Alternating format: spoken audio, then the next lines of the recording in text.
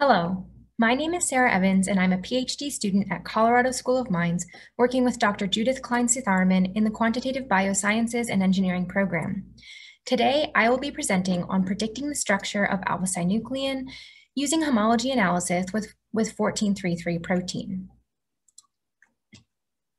Our project is motivated by Parkinson's disease, which is a complex neurological disease that leads to the death or reduction of dopaminergic neurons. Coincidentally, Parkinson Awareness Month is in April during the grads presentations. PD affects nearly 1 million people in the United States, resulting in an economic burden of $52 billion US. And it is estimated 6 million people live with PD worldwide. In this presentation, I will answer why do we need to predict the structure of α-Synuclein in order to understand Parkinson's. So what exactly is Parkinson's disease? In the normal brain, the neurotransmitter dopamine, here represented as small red dots, is transported within lipid vesicles and released across neuronal synapses to transmit chemical signals. This process controls voluntary movement, our reward system, memory, and motivation. This takes place in a part of the brain called the substantia nigra. In Parkinson's disease, the neurons that transmit dopamine begin to die, causing resting tremor, stiffness, and disrupted sleep. Often, depression and hallucinations can be exacerbated by current pharmaceutical treatments. Still, why do we need to focus on α-Synuclein? Well, in the 1910s, Lewy bodies were identified as the most prominent cellular feature in Parkinson's disease patients. In the 1990s, these clumps of insoluble protein were found to be composed primarily of α-Synuclein. In parallel, genetic mutations in the gene SNCA were connected to Parkinson's disease, and this gene codes for α-Synuclein. In recent years, reactive oxygen species have been suggested to affect the folding of α-Synuclein and the neurotransmission of dopamine. However, is α-Synuclein helpful or harmful? The answer is both. What we know is that mutated α-Synuclein is associated with neuronal death. We also know that α-Synuclein can help with vesicle trafficking and can even act as a chaperone to help other proteins function. So let's talk about α-Synuclein in the context of protein structure. First is the primary structure, or the amino acid sequence, shown in the top left. This sequence is coded by our DNA, which means genetic mutations associated with the diseases ultimately can be traced to the mutations in the protein. The sequence can form interchain bonds to create secondary structure alpha helices and beta pleated sheets, and ultimately fold into a three-dimensional shape that defines the protein's function. And this shape, of course, is affected by genetic mutations because of the altered bonding structure. This 3D shape can be found to combine with other monomers into a quaternary structure, as shown in the bottom right.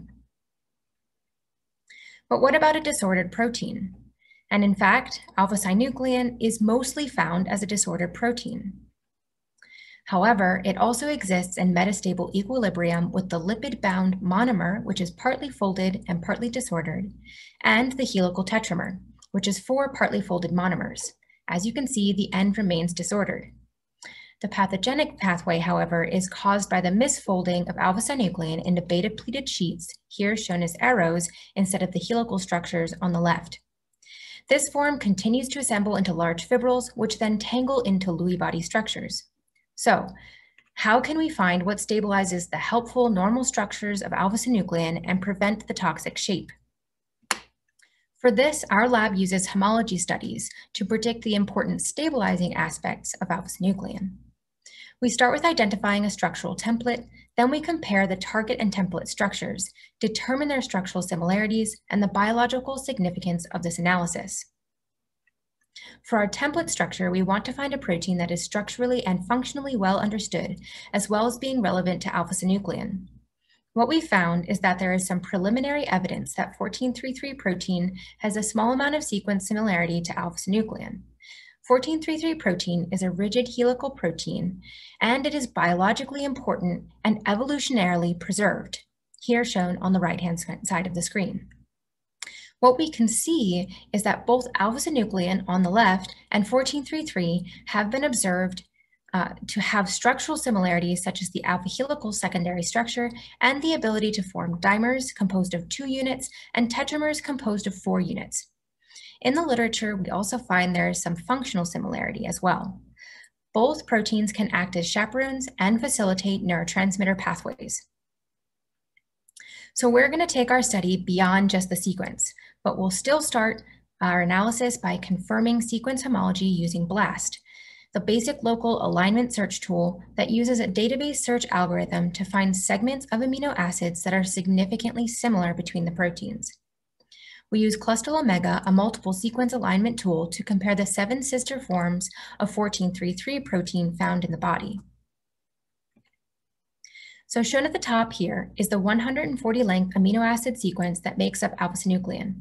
Alpha-synuclein has 3 important regions: the N-terminus, the central NAC region, and the flexible C-terminus.